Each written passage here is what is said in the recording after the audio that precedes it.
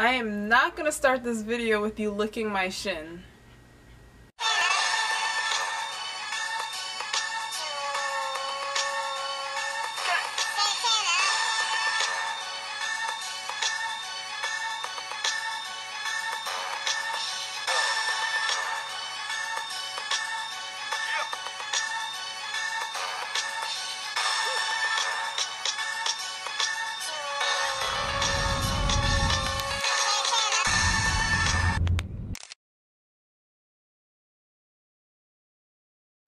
So hey perps, it's me again. I feel like I haven't talked to you guys in a while because I kind of haven't.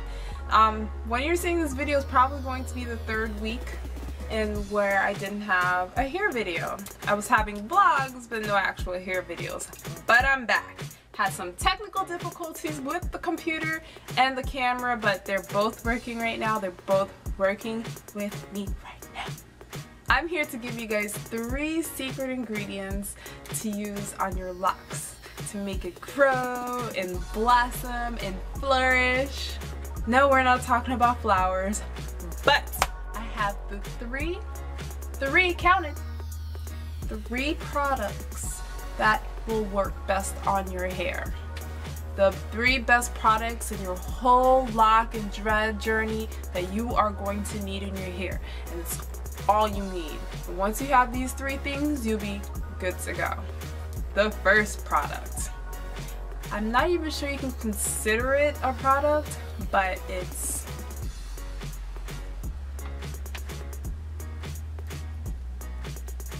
water.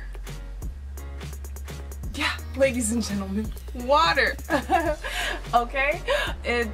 It makes your hair nice and healthy, it moisturizes it, and it just, you know, it just keeps your hair nice and shiny and just beautiful all the time. Water is always your friend, except for when you have curls that you're trying to make last for a week. Not talking about anyone specifically, but some people have curls that they would like to last for a week and they kind of run away from that water. They're a little afraid of the water though. Sometimes they even be afraid to step in the shower because some of that water might get sprinkled on those curls, and that's not going to be a good thing. But guess what?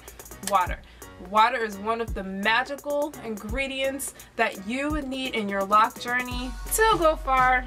Alright, and number 2. What do you guys think number 2 is? I'll give you 3 seconds to think. What goes with the water? The oil. The oil. The oil comes right after the water. Yes, the oil. Yes, the oil is the second secret ingredient, the magic potion, the product, the magical product that's going to do wonders for your hair. So after you have that water in your hair, you want to seal it with that oil. So yes, the oil. The oil. Ladies and gentlemen, the oil. The oil comes after the water, and that makes your hair soft. It holds in the moisture, and it's just all around just great for your hair. You don't have to use it that often. After you put water on your hair, the first secret ingredient, you can put the oil in maybe 2-3 times a week. If you're anything like me, maybe once a week. You know, depends on your hair and what works for you.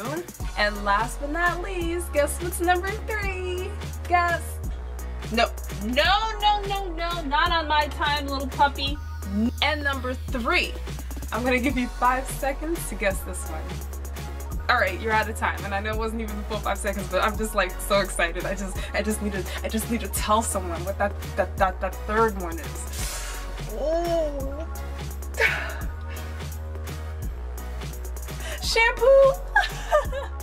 Paraben-free shampoo, guys. Oh my gosh. Shampoo. Oh yes, it's just shampoo. Oh, nothing fancy, just enough that's gonna get, you know, the grime out of your hair and also not take all the moisture out. Some people are going to tell you need conditioner. Some people are going to tell you that you need conditioner. Some people are going to tell you you need hot oil treatment. Some people are going to say you need to steam your hair. I didn't even know what a steamer was until a few months ago when I heard people talking about it. There's just so much techniques and things out there that people keep saying that you need, and I'm guilty of trying almost everything that I've seen online. But guess what? Just a simple water, oil, and shampoo has been working great for me for the past 3 months. And I mean, that's it. That's the only thing that touches my hair. I mean, I put dye in every once in a while, but as far as keeping up my hair, it's just water, oil, and shampoo. I shampoo my hair every 3 weeks, and I moisturize at least once a week. And that's it. I don't retwist with any products, just water and oil, and it's been working for me. No conditioner, no hot oil treatments, and definitely no steamers.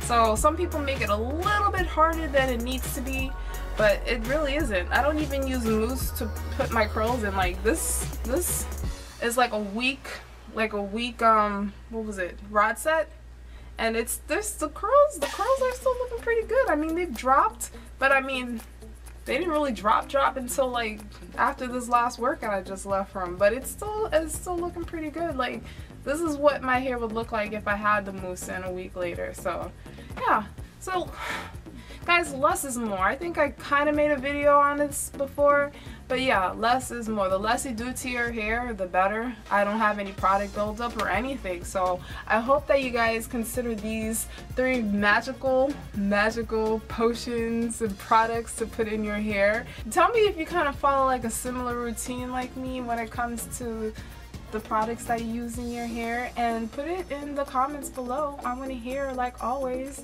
And thanks for watching, perps. I'm going to see you next Friday, I promise. Bye.